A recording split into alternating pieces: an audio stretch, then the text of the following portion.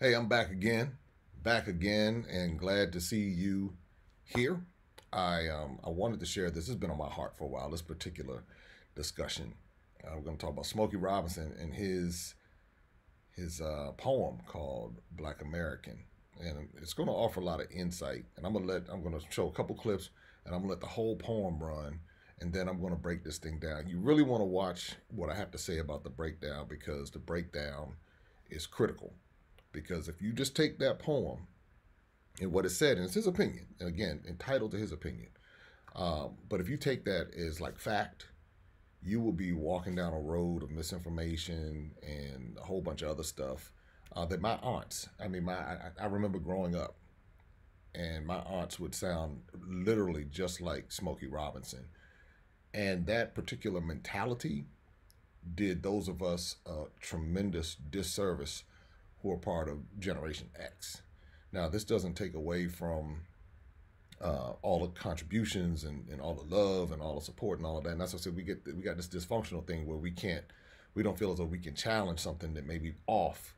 And then when that happens, we walk around frustrated. And so I'm gonna challenge stuff that's off. I'm at the age now, like, look, whatever. I remember my aunts, but I'm not African. I'm not this, that, and the other. And it was almost like programming. But it was programming, but then it was like a trauma response, coupled with ignorance, coupled with a whole lot of different things. And so when I hear Smokey talk about this stuff, I can tell that he doesn't have a whole lot of the story. So let me just play this one clip, and then I'm gonna get into his poem. Okay. See, I'm a person. I resent being called an African American. I really do. Now, I've traveled all over the world, and Africa is one of the few places in the world that I've never been yet. Okay. But I think that when you do that, you're disclaiming all the things, all the contributions that Black people have made to America. You see, I consider myself to be a Black American, and I enjoy being called Black. And Black has been so negativized as a color down throughout history by those who wanted to negativize it. And so it spilled over into the Black community, into the Black people. And even Black people back in the day calling each other Black was a sign for a fight or something like that because it had been so negativized, like Black was just so negative. So I resent being called an African American because Black people have contributed so much to the development of the United States of America. You mentioned the poem, and I sent you guys these books, Black history books, and I hope each one of you got them. It tells all the Black contributions that Black people have made to America. Okay, and in the poem that I wrote called "Being a Black American," there's a passage that says. All the wonderful Black Americans who served in the armed forces and gave their lives in all the wars, they did not do that for Timbuktu or Cape Town or Kenya. They died for Mississippi and Alabama and Georgia and Louisiana and Texas and Virginia. Okay? So that's how I feel about it. And we have contributed so much positivity to America. I think it should be acknowledged. I think it's a shame that only white history is taught in our schools. Everyone who has contributed to this country should be recognized, and their contributions should be recognized. So that's how I feel about being Black, and I'm proud to call myself a Black American. Yeah. Well, people always forget history. That's Now, I don't particularly disagree with a lot of what Smokey Robinson just said. I mean, as far as we'll go with how he's breaking this down. As far as Black Americans are concerned, there have been so many Black Americans who have made tremendous contributions and really built this country, built America, built it. That's just some people don't like to hear that, but just from you look at I'll go through different parts of America, and I know that the cobblestone streets were built by certain people, and those people were Black Americans, and so when you begin to acknowledge that, it needs to be in the history books. It needs to be shouted from the rooftops. But the story goes deeper. And that's what is missing. And that's what was missing from when my aunts were growing up and teaching us basically to have a resentment towards Africa. What I hope to do in respecting, Smokey Robinson is one of the best songwriters, musicians. People don't even know how many songs this man has written, and just brilliant in that particular lane, and what he's done as an entertainer over the past 70 years. I mean, Smokey is in his 80s. Here's one interesting thing. When he first started talking, he said that he's been all over the world, but he's never been to Africa. So at that point, someone should question the credibility of anything that he has to say about Africa if you've never been. Because now you're either reading something or hearing something from someone else, and you've never been in that space.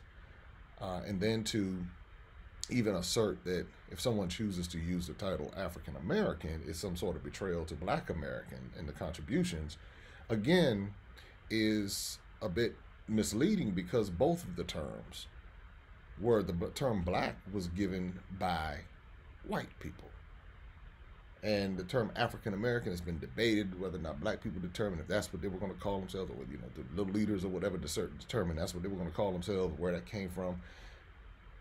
But to say Black, and to think that that's like an original term, because when you go back to Africa and understand that they didn't even address each other in black and white, that wasn't even their culture, and that this identifier is something that came when we got here and it was given to us. So when you really start diving into the complexities of the Black experience, it is not just simple as black and white.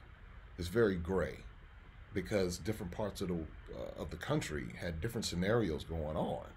It wasn't just what happened in Florida was the same thing happening in New York, same thing happening in Mississippi and Georgia and Alabama and Virginia, and all the different things that he talked about.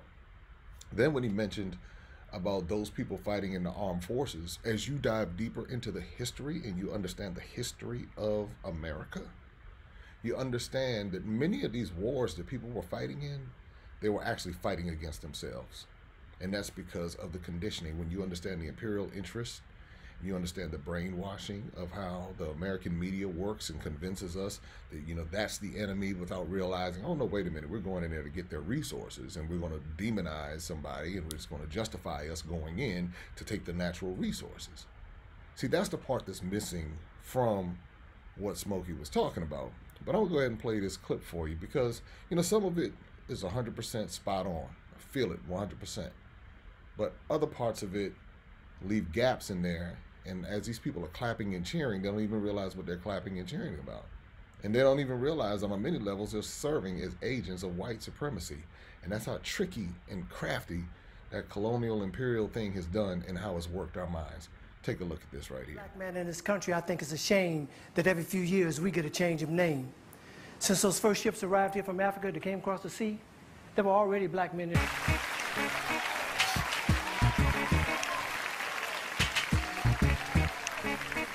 I love being black. I love being called black. I love being an American. I love being a black American. But as a black man in this country, I think it's a shame that every few years we get a change of name. Since those first ships arrived here from Africa that came across the sea, there were already black men in this country who were free. And as for those who came over on those terrible boats, they were called nigger and slave and told what to do and how to behave. And then Master started tripping, doing his midnight tipping, down to the slave shacks where he forced he and great-great-grandma to be together. And if great-great-grandpa protested, he got tarred and feathered. And at the same time, the black men in the country who were free were mating with the tribes like the Apache and the Cherokee. And as a result of all that, we're a parade of every shade. And in this late day and age, you can be sure there ain't too many of us in this country whose bloodline is pure. But according to a geographical genealogy study published in Time magazine, the black African people were the first on the scene. So for what it's worth, the black African people were the first on earth, and through migration, our characteristics started to change and rearrange to adapt to whatever climate we migrated to. And that's how I became me, and you became you. So if we're going to go back, let's go all the way back. And if Adam was black and Eve was black, then that kind of makes it a natural fact that everybody in America is an African American.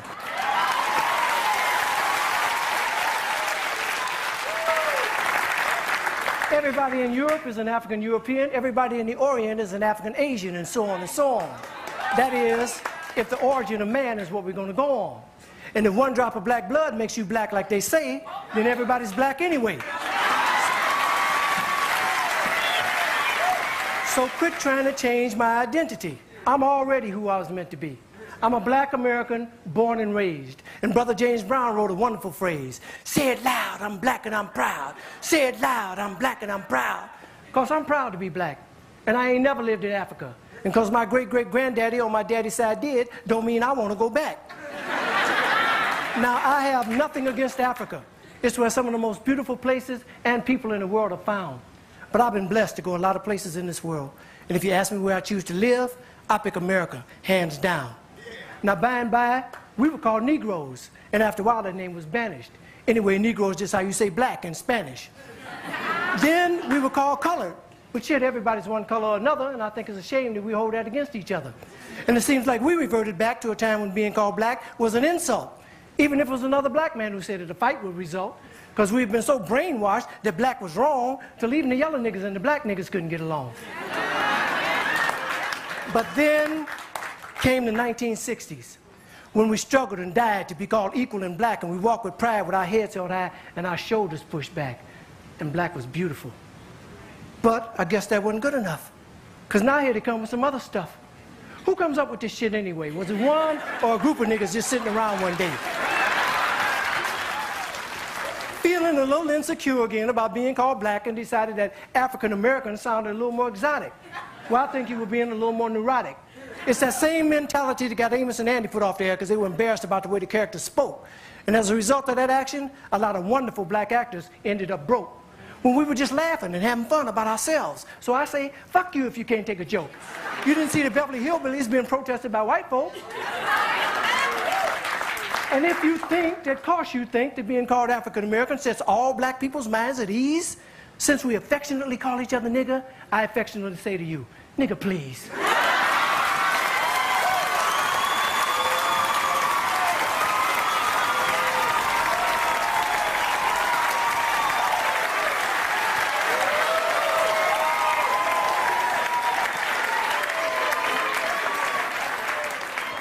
How come I didn't get a chance to vote on who I'd like to be? Who gave you the right to make that decision for me? I ain't under your rule or in your dominion, and I'm entitled to my own opinion. Now, there are some African Americans here, but they recently moved here from places like Kenya, Ethiopia, Zambia, Zimbabwe, and Zaire. But not a brother whose family's lived in this country for generations, occupying space in all the locations, New York, Miami, LA, Detroit, Chicago, even if he's wearing a dashiki and sporting an afro. And if you go to Africa in search of your race, you'll find out quick you're not an African American. You're just a black American in Africa taking up space. Why you keep trying to attach yourself to a continent where even if you got the chance to go and you went, most people there wouldn't even claim you as one of them, as a purebred daughter or son of them. Your heritage is right here now, no matter what you call yourself or what you say. And a lot of people died to make it that way. And if you think America's the leader on inequality and suffering and grieving, how come there's so many people coming and so few leaving? Rather than all this fine thought with America shit you promoting, if you want to change something, use your privilege. Get to the polls, come and voting. God knows we've earned the right to be called American Americans and be free at last. And rather than you moving forward with progress, you're dwelling in the past. We struggled too long, we've come too far. Instead of focusing on who we were, let's be proud of who we are. We're the only people whose name is always a trend. When is this shit gonna end? Look at all the different colors of our skin. Black is not our color, it's our core. It's what we've been living and fighting and dying for. But if you choose to be called African American and that's your preference, then I'll give you that reference. But I know on this issue I don't stand alone on my own. And if I do, then let me be me. And I'd appreciate it if when you see me, you say, there goes a man who says it loud. I'm black, I'm black, I'm a black American, and I'm proud. Because I love being an American. And I love being black. I love being called black. Yeah, I said it, and I don't take it back.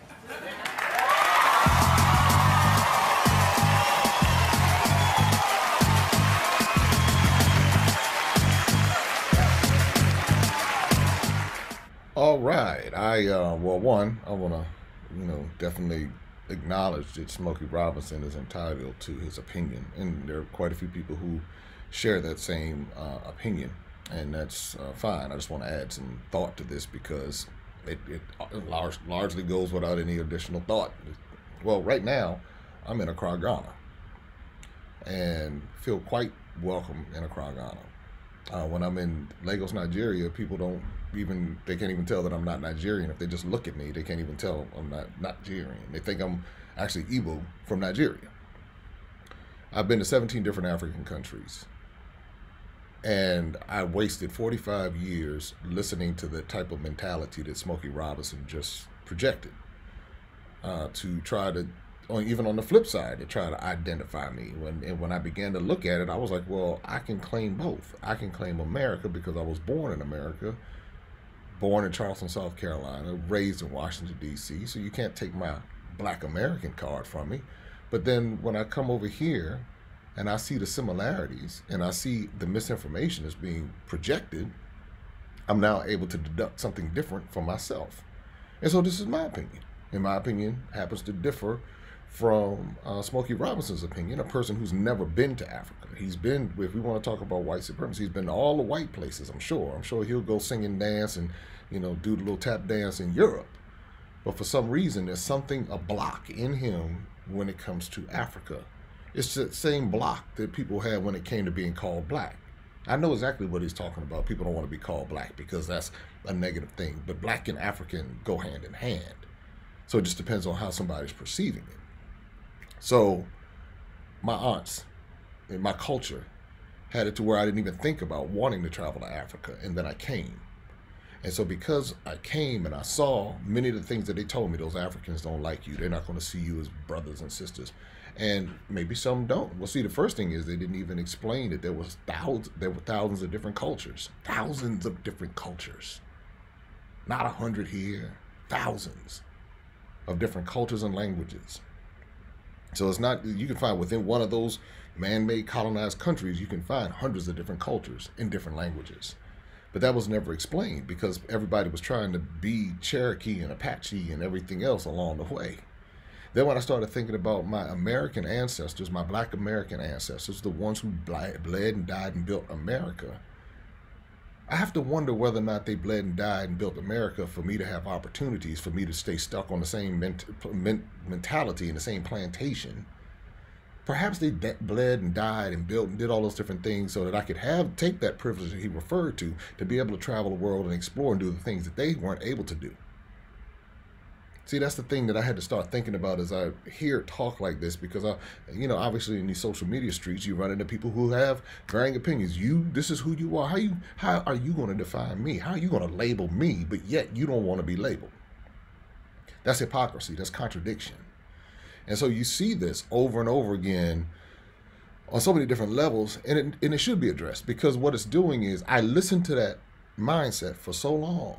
And it kept me away from some of the biggest blessings in my life, opportunities, because I'm trapped on the American plantation physically and mentally.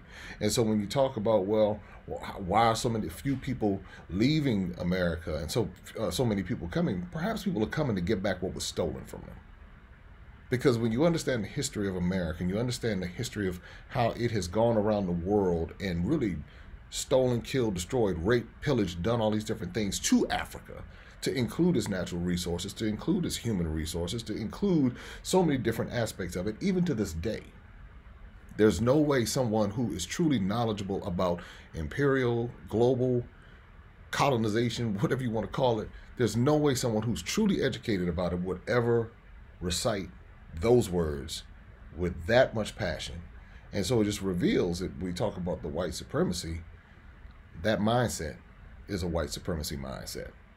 Now, again, this has nothing to do with, you can love being both, and that's what I am. Because when I go back to the States, I was just in the States, loving every minute of being in the States, being a part of my Black American culture, being able to listen to go-go music and feel it, appreciate it and embrace it, but then also come over here and see the similarities in the beats and the sounds, and what that does is that empowers you.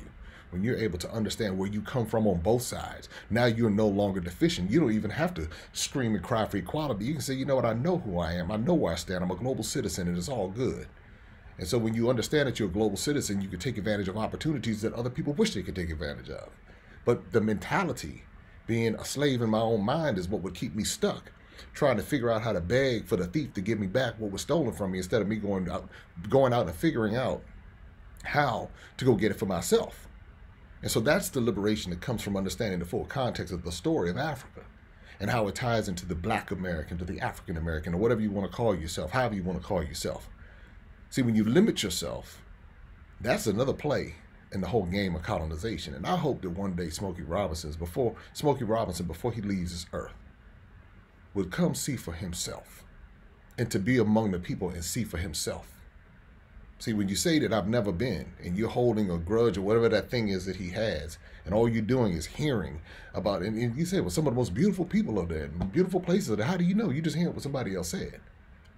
But it's not until you put your feet on the ground and really understand what happened here and how similar it is to what happened there. Do you gain appreciation for both sides? My ancestors who were on those boats, my ancestors who survived on those boats, but even my ancestors before they got to the boats and what they had to do on their way to the boats. Somebody had to live. And so when you understand that part of it, there's no way an ounce of disrespect could be shown towards them, because they didn't have a say-so in it. But somehow now, I don't even want to be bothered. I ain't even think about it. And we're sitting around in America fumbling around trying to figure it out. And the missing pieces of the puzzle are right over here. In particular, West Africa, for those who are of West African descent. Many pieces of the puzzle. That's why when people come here, they say they find peace. So for all of that to say, well, I don't understand why so few people are leaving and why so many are coming. So many are coming because if it's almost, this is what it is. It's like the thief has gone into someone's house, stolen all of their goods, to include their language, their culture, their mind, all these different things, made their house bare to them. Thief is still getting all the resources and sees the value in the house. Convince the people by way of education, media, and all these other different things that their house is no longer any good. Or they create systems of oppression that force them out. And it's like a reverse way of taking the talented away from the land and luring them back so they can now exploit their talent and continue building upon what they started 500 years ago. So that's why so many people are leaving. It's not because there's no wealth. It's because the ones who have the bombs and the guns and the military power can now come in and put puppet governments in place. When you understand the way the governments are set up, they mirror Western governments. So the people who are the Supreme Court, the two-party political system, and the presidents and all this other kind of stuff, and any president that steps out of line gets shot down or removed in a coup. Who funded the coup that removed Kwame Nkrumah? Who killed Muammar Gaddafi? Who killed Patrice Lumumba? When you start going down a list of anybody who truly tried to rise up, what happened to them? They were killed. Well, what happened in America? Anybody who truly tried to rise up and resist the system, they were killed, imprisoned, character assassination. Somehow they were neutralized. So when we think that we're so different, could that be a play in the whole game? So I look at this, and we talk about pure blood. I mentioned this a little earlier when I was in Nigeria, and a lady said to me, she said, what state are you from? I said, well, I was born in South Carolina. I grew up in D.C. She looked at me like, I have no idea what you're talking about. She said, no, what state in Nigeria are you from? I said, I'm not from Nigeria. What do you mean? She's like, no, you must be from Nigeria. You must be from Nigeria. You look like you're Igbo. That was unsolicited. I was in Seychelles. Same thing happened. Igbo man in Seychelles. You look like you're Igbo man. Where you from? When he also talked about thinking about the past and letting the past go. See, sometimes when you don't know the past, it's easy to say that because we're only thinking from one narrative, slavery. We're only thinking about, that piece of the puzzle. But when you begin to understand, and you see it when you come here, you see the resourcefulness of the people, because that was still passed down. Even though the identity erasure, culture erasure, all of that was in place, you begin to see how people were still resilient in all of this. He talked about Timbuktu and Zaire and Zimbabwe and all of that. Again, when you begin to understand how deep this thing goes, there's no way you could insult. Now, again, he's entitled to his opinion. It's clear that he has limited information and that his frame of reference is only Black America. Took me 45 years to get out of the bubble. I still have relatives who frown at Africa because they don't even know. because they have been brainwashed. And it's no different than many of the mind games that have been played in Africa, on other African countries and other African ethnic groups and all of that. So I look and I say to myself that the freedom that comes from seeing for yourself, what's the harm in seeing for yourself?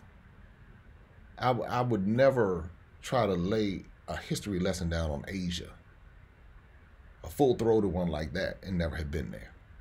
Because now I'm just picking up someone else's perspective and someone else's philosophy or someone else's documentary or someone else's. I would never do that. And so I hope, and I will escort him around myself with the utmost respect and say, Mr. Robinson, welcome to whichever country in Africa. Welcome to Ghana. Welcome to Nigeria. Welcome to Senegal. Welcome to Kenya, Tanzania. And I would, in particular, would want him to come to some of those places to be able to get. And I would really prefer he come to West Africa, because there's something about West Africa that once you get in the pocket in West Africa, there's a different kind of vibe, and it's a different kind of spirit in West Africa that and it resonates a particular way, even all the way down into like Angola in that area. The other thing talking about is he was saying how we need to get out and vote. And I understand from his generation, that was the thing. You know, you march, you vote, and that struggle with people losing their lives and fighting for equality in a country that you could go fight in a war and you can come back and not have opportunities and still be called nigga and still be called all these different things, just like Mr. Doyle talked about in our video, and you get handed a mop and a broom and saying, hey, you know, go figure it out boy, go figure it out nigga. You know, those are things that the realities that people live, but some of them didn't know how to express it, because if you dare speak against that, then somehow you are a traitor or whatever. But that's gaslighting, cause people to deny their realities. But a lot of people felt that they went and fought, risked their lives, got injured in war, and came back to a country that treated them like crap. That's the reality. So yeah, should you vote? Sure, go vote, but educate yourself into the bigger system. That's what I'm saying. When you educate yourself and you really get it, just like James talked about when we were at Elmina Dungeon. He was like, he said it was during the Civil Rights Movement, it was a wonderful time, but it wasn't an educational time. And he said it should have started right here. And so what I'm saying is, as much as I love Smokey Robinson music, and as much as I appreciate his contribution to that era, what I hope he would do is, before he leaves this earth, to come see for himself. Because much of what he's feeling is not even what he would experience. And it may be a piece of liberation that he could get before he leaves Earth. And you don't have to be 82, 83 years old to do this. I'm talking about you could be 12 years old and get it. Don't even live your life thinking like that and understanding the game, the horrific mind terrorism game that's been played on us, and how to break free from it. And that's what happened. When I came here and I looked around, I said, somebody's played a mind game on me my whole life, to the point where I had no interest even coming here. I'm running down to Cancun, and I'm going out to Bermuda, and I'm going out to Hawaii, and I'm going out to London and Paris. I mean, I haven't been to London and Paris yet, but I'm just saying these are things that I desired, but I never desired to. I didn't even know Accra, Ghana existed. I didn't know Freetown, Sierra Leone existed. I didn't know Dakar, Senegal existed. I didn't know Ouidah, Benin existed, or Lomé, Togo existed. None of this, Lagos, Nigeria. I used to call it Lagos. I know they say it differently in Portugal, because you have the Lagos in Portugal. Just learned something there, didn't you? So I didn't understand that. You know, I would hear a little something about Cape Town, Johannesburg, or something like that, because that was like a favorable African country in the West, because it's very similar, very westernized. Nairobi, Kenya, you would hear bad things coming out of Nairobi, and different things happened. You know, they had a bombing in Nairobi, Kenya, had this going on, had that going on, but we couldn't see the stuff that was happening. You couldn't see the Timothy McVeigh. I believe it was Oklahoma City. Same type of stuff going on right in our own backyard.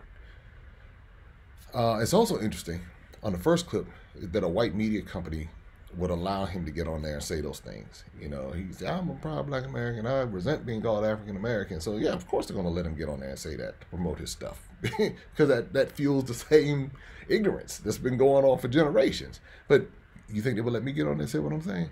Come on now. Do you think me saying it just like this? Come on now. No, they're not going to let me get on. But they'll let him get on because he's basically carrying the narrative of white supremacy and keeping that division that has been sown for ages.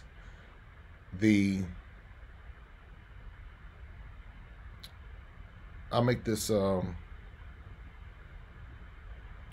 last point.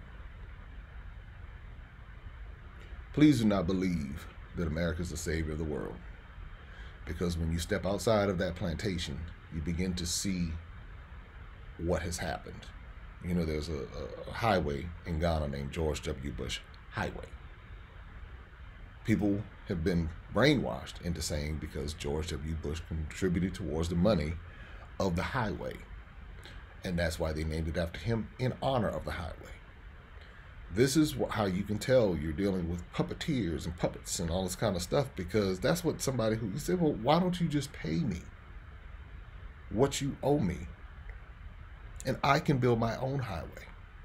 I don't need to take out a loan because you would have paid me properly for all the cocoa that you've extracted from my country, all the gold that you've taken from the Gold Coast, all of the other natural resources, the oil, the fish, whatever, the people. If you pay me the trillions of dollars that it's worth, then a $500 billion highway is nothing. Or $500 million highway, sorry. $500 million highway is nothing. There's no need for a loan because I'm properly compensated.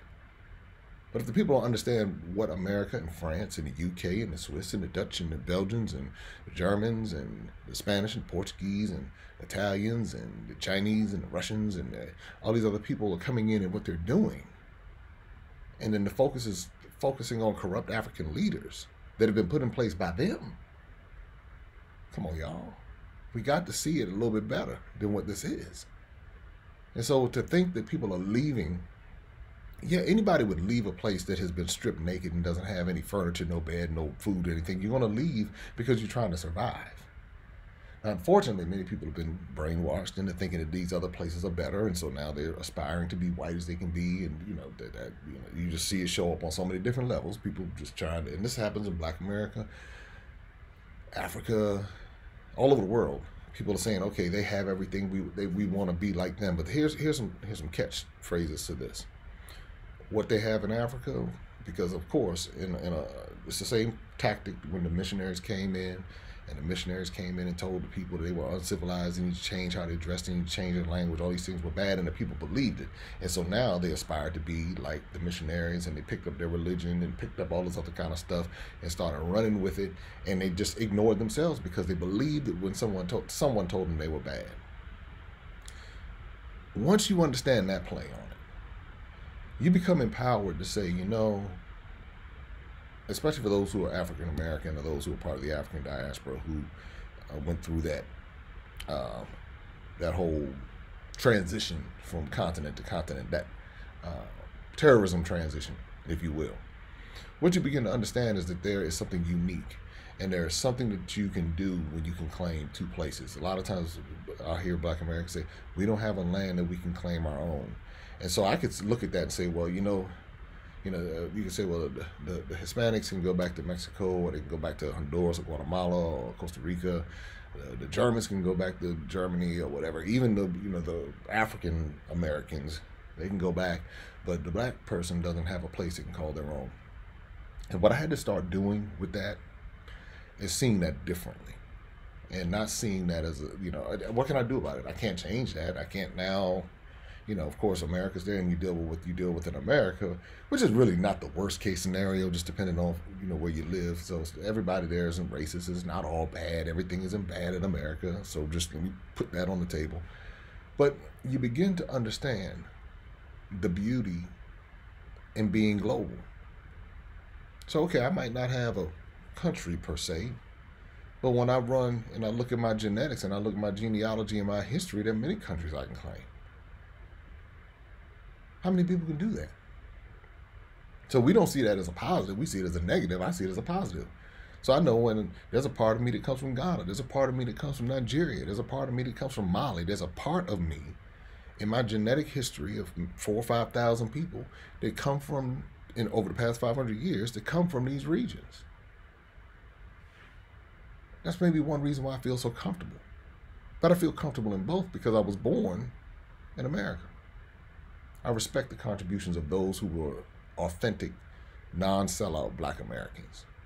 I appreciate their contribution. I appreciate their sacrifice. And I honor it wherever I go.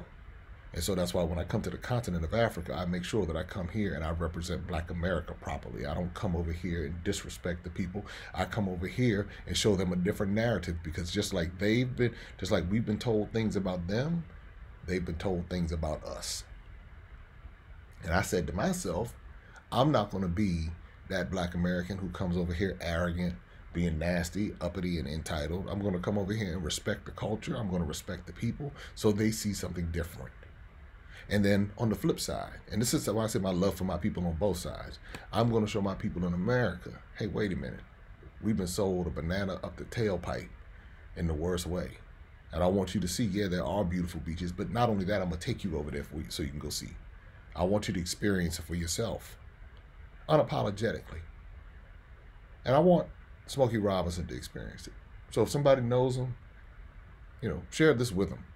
And again, I don't mean any disrespect in any way, but as a man who's I've been on this earth for a while, and learned some things over these years. I've learned that while I respect my elders, I have to respect the truth more. And I also recognize that many of our elders don't have the information. And so I want to make sure that we get the information. That's why so many elders watch this channel. There are people in their 60s, 70s, 80s, 90s who watch this channel, in addition to people in their 20s, 30s, 40s, 50s, 60s. So it's a transgenerational platform where people are watching because they're trying to figure out, and they see things going on around them. And they're like, wait a minute. Yeah, I hear what you're saying, Smokey, but I don't know. It's a little different here. And maybe you've had a bad experience from someone in Africa.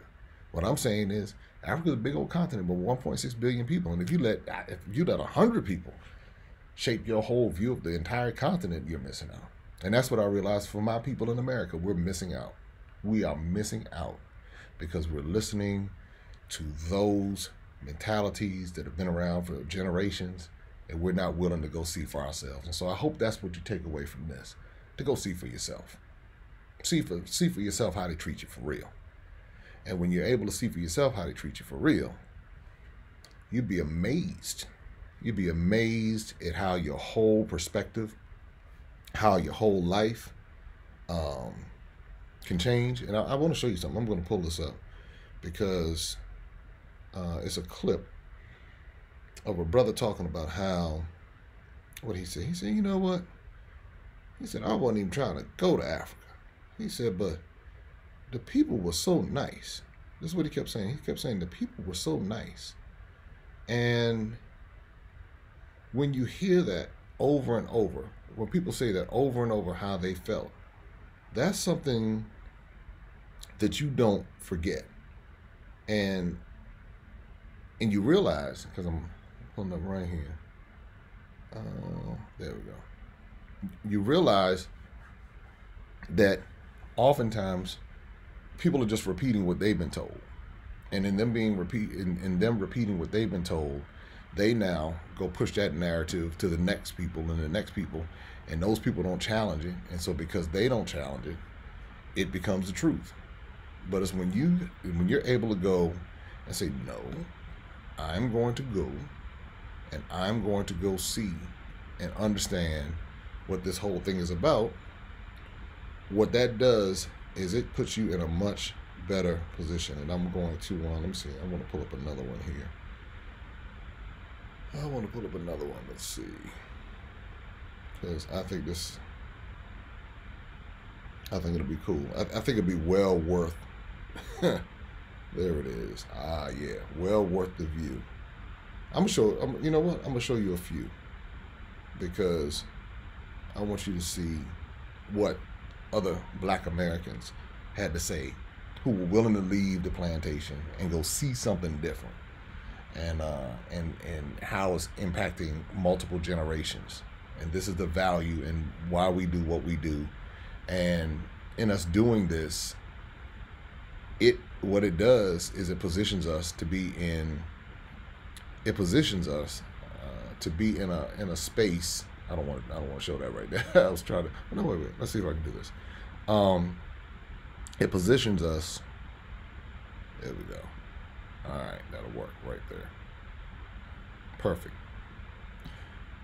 All right, here we go. I'm going to show you a few clips, and I hope that as you see these clips, you'll see what we're all about here. And again, somebody shared this with Smokey Robinson. I'd love for him to go to see for himself. I can guarantee him he will have the time of his life, and that's what I know. But check out this brother right here and enjoy.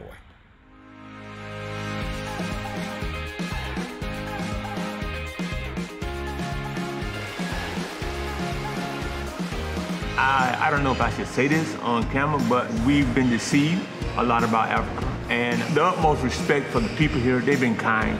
I mean, ever since I put my foot on Africa, the people just been soft, kind, consistent in their kindness. Harry was not excited. I'm like, the day before, I'm like, you excited to go on the trip? He's like, no. Never been to Africa, never had an interest too much in Africa, you know, just busy doing what I do in America. And so, you know, it was not something that I just really wanted to do. It's funny to watch him go from being totally wound up and uptight, not wanting to be here. First day on the Serengeti, he's like not looking at the animals. By the second day, he's jumping up, looking out the window, you know, taking pictures. So it was a process. And I would tell everybody how people are over here. They need to see it. I mean, it's amazing. It touches my heart.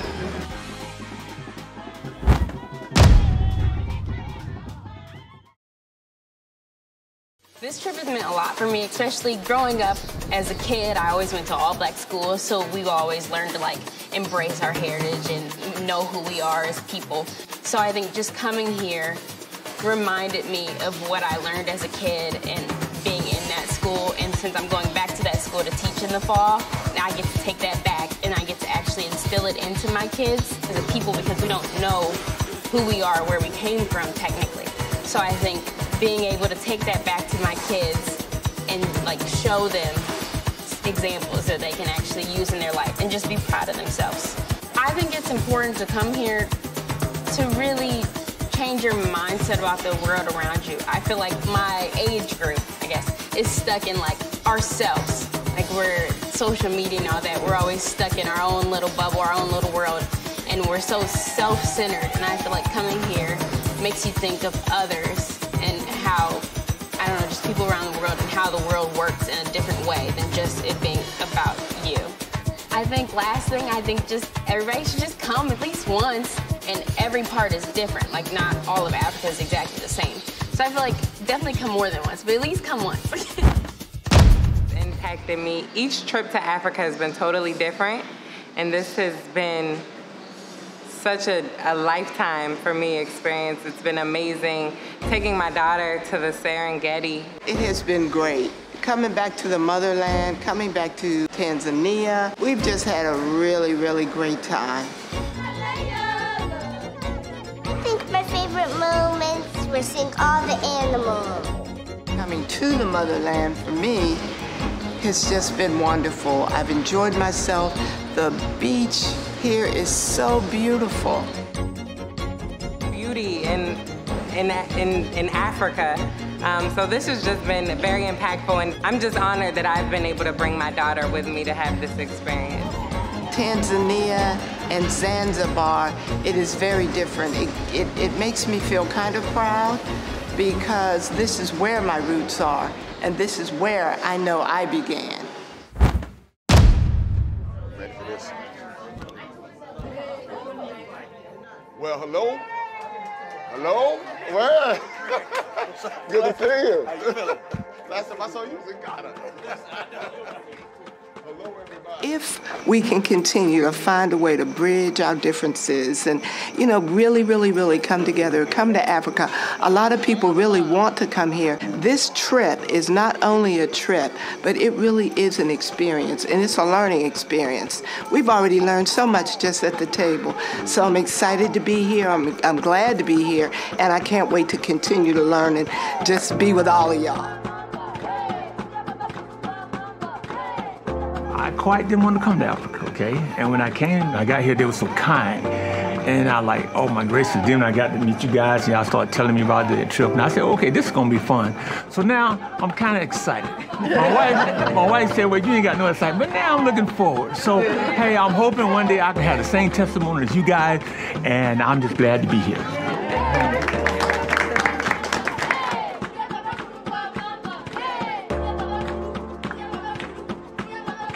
This is our second Maximum Impact experience, and I've been singing your praises, Jay, hands down. If you want to go to Africa, you got to do it with Jay. There's no other way, no other way. And to be honest with you, when Renee, Jeff, James signed up for this, I'm like, we can't let y'all go without us. And so here we are. It's just the most interesting thing in the world to come to a place such as this. It's beautiful. I mean, this is a beautiful resort. You all seem like very wonderful people. We all have something in common. We're all connected. You know, we all are connected. This is my second trip with Maximum Impact. I was in Ghana, July last year, and I brought my daughters with me. And they had a pretty rough experience because they had a lot of expectations that weren't realistic. But it took them 2 weeks to decompress and then to understand fully the magic that had happened on that trip. This is my mom, Claudette, and I'm very grateful that she brought me here. This is her first trip with the group, but she's been to Africa like 3 times. And again, I'm very grateful that she brought me here.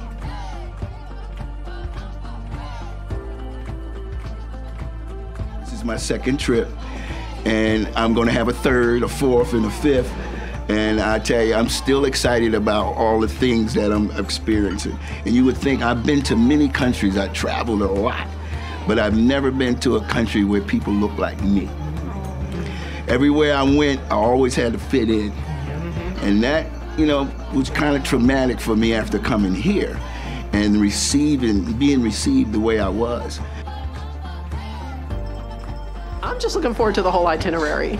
You know, it looks really, I know it's really well organized, and looking forward to the whole thing. So glad to meet everybody and look forward to meeting in person and talking.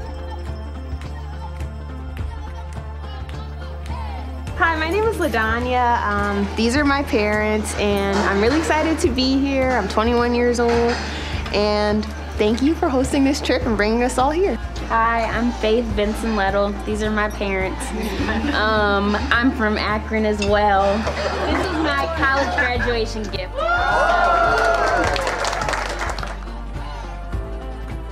I got 18 grandkids and 9 great-grandkids, and all of them want to come.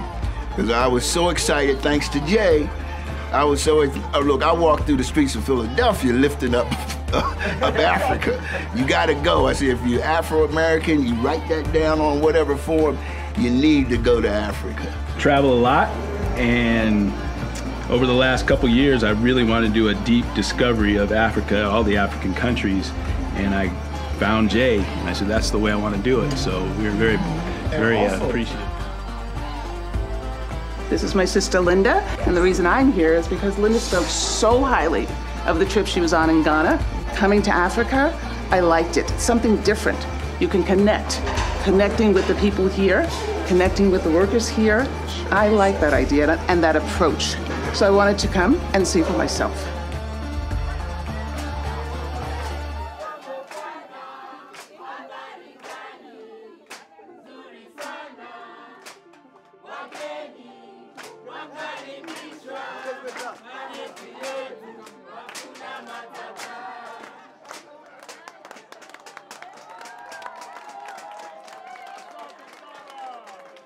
I remember it was November 2020 when Mr. J. Cameron visited us. It was during COVID pandemic.